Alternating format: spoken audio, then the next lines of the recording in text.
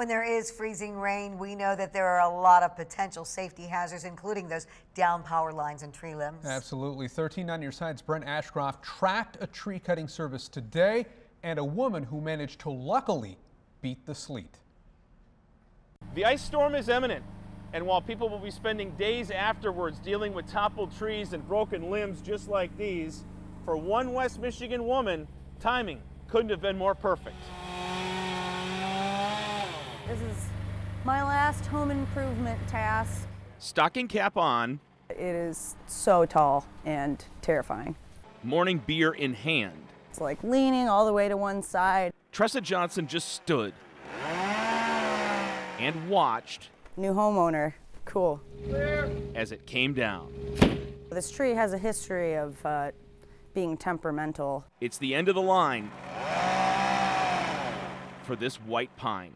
The landlord next door kind of told me about problems in years past, usually in the wintertime when a storm hits, branches coming down and taking out the power lines. Another crippling ice storm is on its way. I scheduled to get this tree removed probably 3 months ago. Just so happened the day it got cut down was the day before the storm.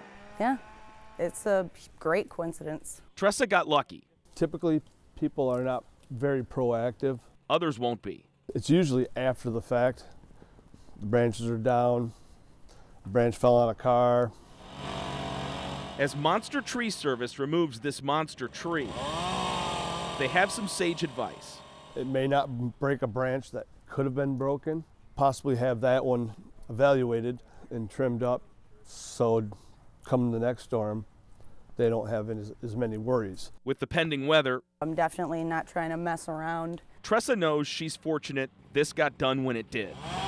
Or have my brand new deck crushed by a tree. Happy summer. There are plenty of power lines all around her house. I've seen what they can do. Thanking her.